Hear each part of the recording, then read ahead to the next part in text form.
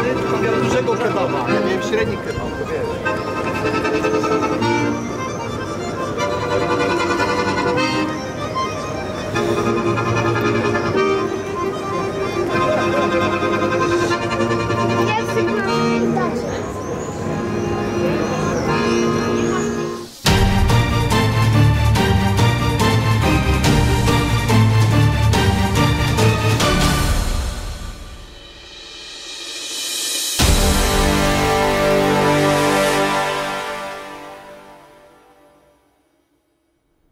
Welcome back to the 21 Convention 2019 of Warsaw, Poland. Our next speaker is the man who wrote the book on Daygame. I call him Daygame's master, or the master of Daygame of London. He's a good new friend of the convention. This will be his first time speaking. I'm very excited to have him on our stage. Without further ado, please help me welcome Nick Krauser to the 21 Convention stage. Thanks, man. Thank you very much. Yes, sir. Good guess. Right, lads. So, I'm going to talk about Daygame. That's my topic. Daygame, namely chasing skirt in the street, the mall, cafe, wherever, usually the street, when the sun is up usually. And it's going to be quite a technical talk. I'm going to work through what is known as the London Daygame model, which I co-created. It's named that because it was a bunch of skirt chasers in London running around chasing skirt, and we were trying to figure out how do you pick up women during the day, and this is what we came up with. So you might think, why me, why Daygame? Well, I'm so glad you asked. So why me? I've been doing Daygame for about 10 years, obsessively so for the first 8 years of that. I've spoken to a lot of women. I banged a lot of hot women, some not so hot. You know, I've been around. I think I've got a good handle on this process, and I've done a lot of coaching to explain it. I wrote a couple of books on it. The main one, Daygame Mastery, big, thick, massive tome on all the ins and outs of this, but don't worry, we're not going to go into that level of detail. I just want to give you an overview of how we like to chase skirt during the day, this model, and if that takes your fancy, well, have at it. The materials are there, the girls are out there in the street, go chase them. So how about why would you choose to do Daygame? Well, Daygame is not the only way to get laid, of course. People have been getting laid for a very long time. More than one way to skin a cat. And Daygame's going to appeal to people who have certain priorities, certain personality types. And if you think it's for you, well, go for it. But I'm not kind of Daygame jihadi. I'm not like, this is the best way to get laid. This is the only way to get laid. This is where you get the best women. It's not like that. What I like about Daygame, I'm deeply introverted. Very, very introverted. So to me, a nightclub is hell. Right? To me, I think of a nightclub, and I'm thinking, well, it's some sweaty basement somewhere playing some god-awful dance music full of braying jackasses who are drunk. And for my personality type, I just don't like that. What I do like is I like walking around. I like walking around in my thoughts, taking in the atmosphere in the sunshine. That pleases me. So Daygame's good for that. If you're that way inclined, it might work for you. Daygame is also good for people who like to talk, because if you're chatting to a girl for 5–10 minutes on the street, it's just you and her, one-on-one. You can get a very deep, thick, emotional bandwidth there. You can get a lot of connection. So if that appeals to you, again, Daygame might be your thing. And another reason why you might like it is it's a healthy way to chase skirt. You do it sober, you do it in the daytime. I like to think it this way. There's those of you who've read your history, or considerably older than I am, will know that Victorian England, the cities, you know, London, Birmingham, so on, were smog-ridden, incredibly polluted cesspits. Very unhealthy places. So there used to be a thing where middle-class people would go to the doctor suffering from various ailments, and the doctor would say to them, look, you're not actually sick.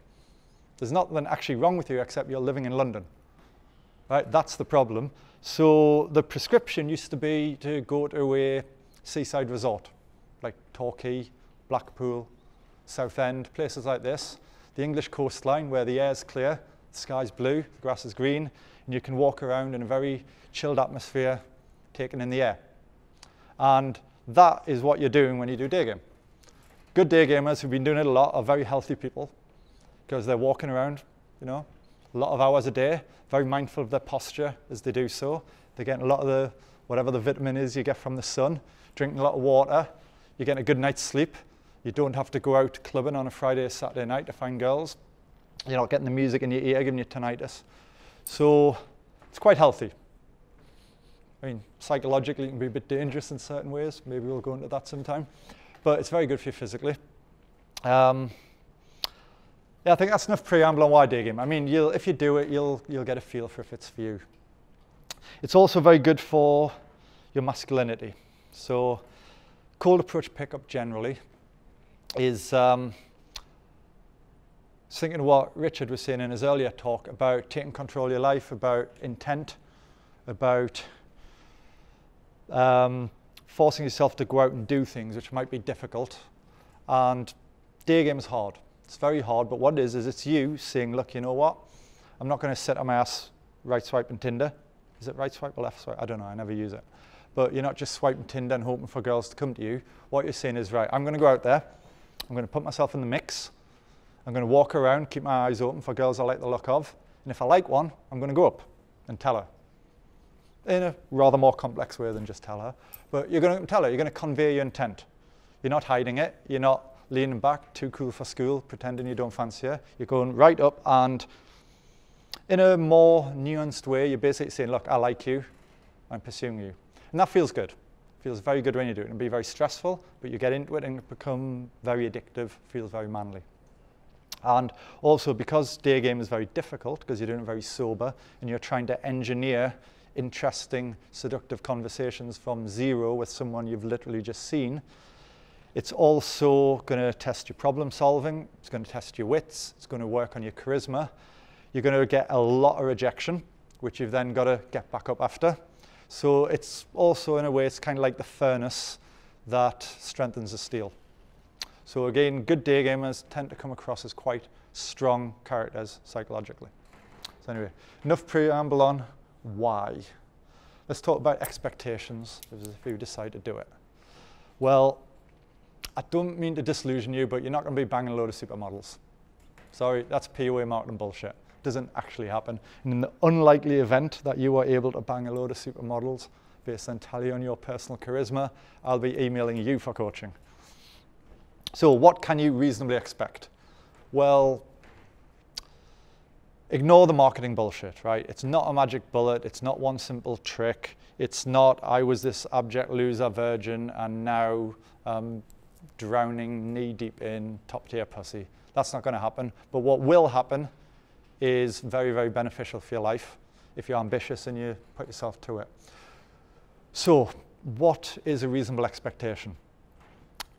It's kind of like how long is a piece of string, and it's all based on your SMV, your sexual market value. Everything is adjusted to that. So if your SMV is high, you're going to do better because game is like a value add, allows you to deliver your SMV effectively in a short period of time. So one way to do it would be to think of your own sexual history and think, okay, what's the hottest bird you've banged in the last 5 years? Right, forget that, it was an outlier. What was the second hottest bird you banged in the last 5 years? That sort of girl, you can probably, if you commit to this, you'll probably either get a lot more girls of that caliber or you'll get a reasonable number of girls of, say, a point or two hotter than that. That's a reasonable expectation. Although not in the beginning, because it's a formidable learning curve. What might be another way of looking at it? Well, the difficulty depends on your ambition. I was rather obsessive. I must have spoken to between 7,000 and 10,000 girls over the last 10 years. It is possible to, you know, just dabble, talk to a couple of hundred girls, get you an idea of what you want, and then, you know, you're just looking for a girlfriend, say, or you've got your projects that you're doing and you just every now and then you go out for a couple of hours, talk to girls, okay. You know, again, you're not going to be banging supermodels, but it can markedly improve your life. So that is what it can give you, but let's see. Because there's no magic, it's SMV, this talk's going to be technical, and I don't want to give you the wrong impression. I'm not saying, learn this, everything's great, right? There's been a lot of other talks you've had, a lot of things you've read, which are things like improve your SMV, right? Go to the gym, eat right, change your aesthetic, read a lot of books, straighten out the inner game kinks in your own psychology based on whatever's gone on in your past, right? I absolutely recommend you do all of those things because they're going to raise your SMV, make you a more charming, charismatic person. And then when you hit the streets and you start doing this stuff, we're going to find a way of delivering that value. Right? You're not bamboozling the girl, you're not tricking the girl, she knows exactly what you're up to. Why we've got this model is it's a very structured way of starting from zero and getting 5-10 minutes in, and you've been able to deliver a lot of the value that you have, show the girl a lot about you in multiple facets. You've learned something about that girl, create a nice little energy, and then at the end you find out if it's going to go somewhere. Right, so I often like to think of it as a value delivery mechanism. It's quite an efficient way to do so.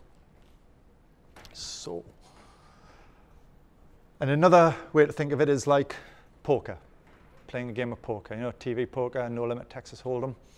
Is the skill is in playing your cards correctly, but you never really get to choose the cards you get. So I think of it when you're walking around meeting girls on the street, think of that as being dealt your 2 hole cards in a Texas Hold'em game, right? You go up to the girl, you don't know much about her, she could be really into your type of guy, she could be available, or she could be not into you, she could be unavailable. You don't know that necessarily until you go up and talk to her. I mean, there's hints, we can go into it. But you're going to get cards, you're going to talk to a girl. And then, depending on how that interaction goes, you're going to think, you know what, I'm going to put more into this, I'm going to see how it goes. That's a little bit like waiting for the flop. And you find out more. And then you play that hand, and you might think, you know what, this isn't working, this isn't the right type of girl, or she's not into me, or something, I'm going to fold.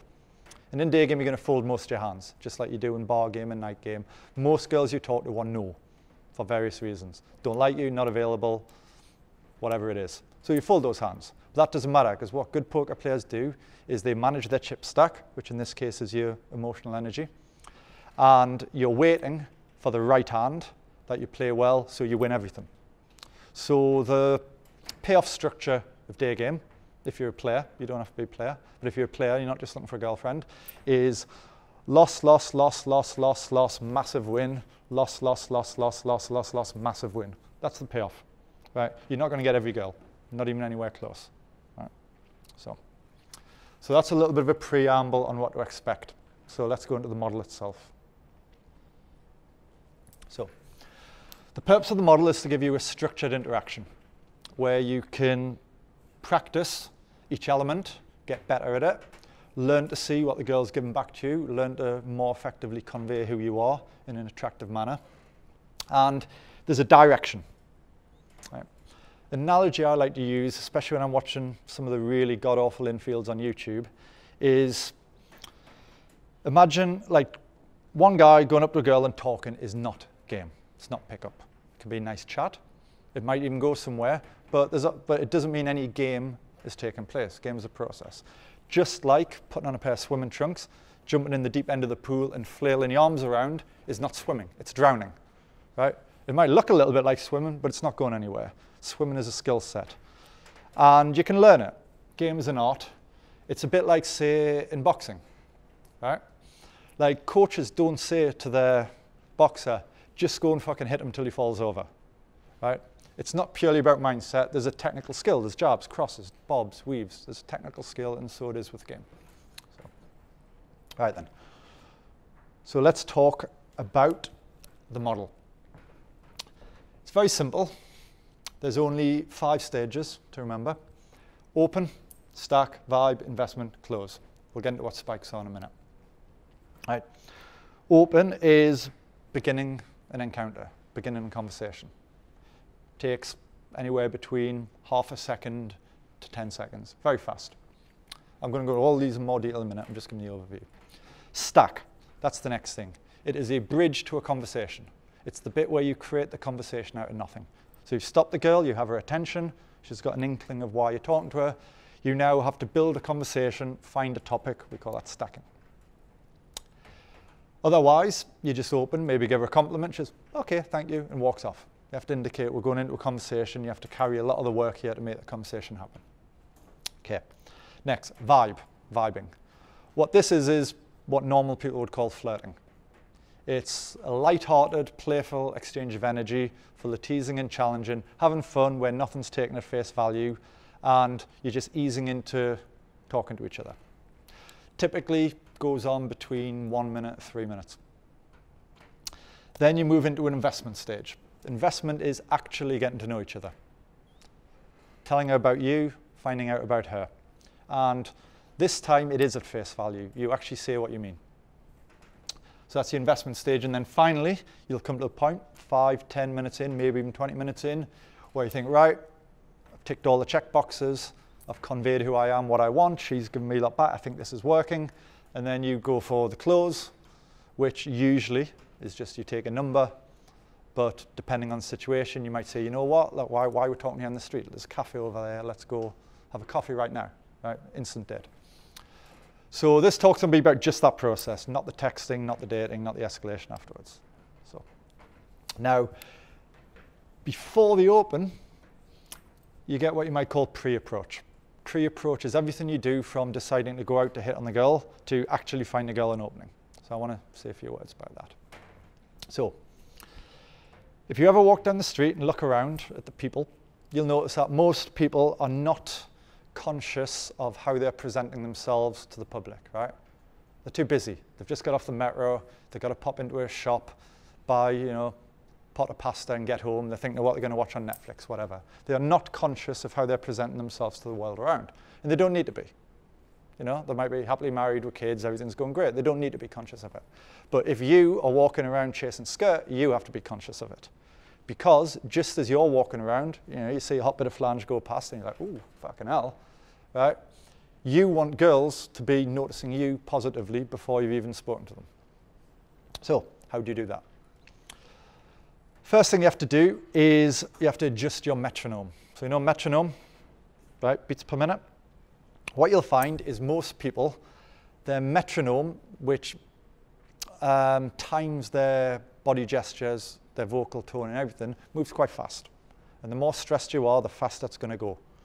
I'm probably talking faster right now than I normally do because this is my first time on stage for the 21 convention, right? It's a little bit of a pressure situation. And day game's a very high pressure situation. But if you think of like cool people, if you think of Clint Eastwood, Man with No Name, right? You think of Tyler Durden from Fight Club, you think of the coolest guys in Hollywood, the characters, they move slowly, they talk slowly, they're laconic. If you think of like the coolest animals, like lions, tigers, they're slow, they're laconic. Right? Little chihuahuas are yappy, and they move fast, right? Lions don't until they kill. So generally speaking, slower, more laconic is cool. So what you often want to do when you're day gaming is you want to slow your metronome down so that all of your behaviors slow down. So the first way you do that is you just